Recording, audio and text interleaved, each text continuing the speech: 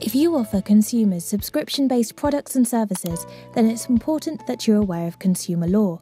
A consumer may be tempted in by a free trial or a reduced-priced offer. The terms and conditions for the agreement must be clear and fair and provide consumers with information about how and when their contract will renew.